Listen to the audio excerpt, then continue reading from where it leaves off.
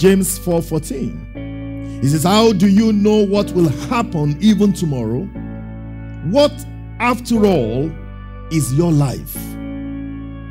It is like a puff of smoke, visible for a while, for a little while, and then dissolving into thin air. What, after all, is your life?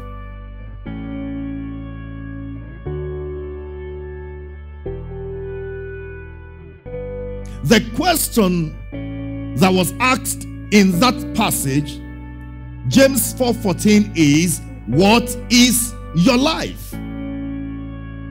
It could have been a more general question if it was asked as, what is life? But God was speaking to individuals and is still speaking to individuals for us to consider and to give an answer to that question. What is your life? What is my life? And for you to be able to answer that question, there are other questions that you must take along. For instance, you must be able to ask yourself, where did I come from? How did I get here? You need to ask that question. You need to ask the question, why am I here? Why have I come? You need also to answer the question, where am I going after living here? What is your life? Where are you from? Why are you here? Where are you going from here? So life is short. Therefore, don't waste it. Life is short. Don't waste it. And you know that your life has been broken into time. It's segmented into time. And time is very precious. So don't waste time. Can I tell you something?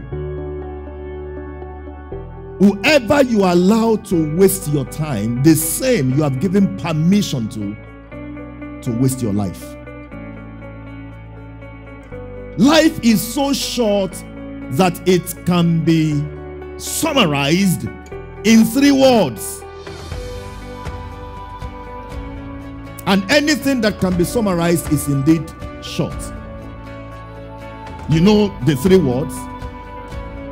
1912 to 2010. That is the summation of life. It's so short. They put your birthday and then they dash and then put your death day. And the last time I checked, the dash that is sandwiched between the birthday and the death day for every man is the same. That dash is never elongated according to the number of years that people live. Meaning that no matter the length of time you are privileged to live on earth, your life is still a dash. So life is very short.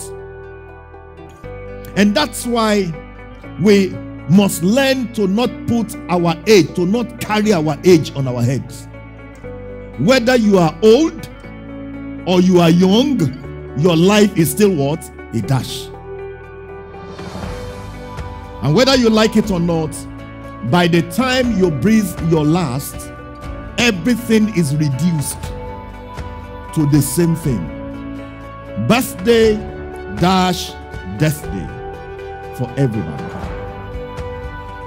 Do something productive with your life whilst you still have the breath of life in you. Because a time will come that the breath will vanish away. And the moment that breath vanishes, the body drops.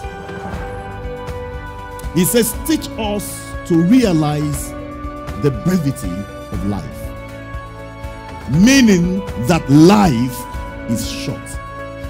Somebody say, Lord, teach me to realize the brevity of life so that I may grow in wisdom.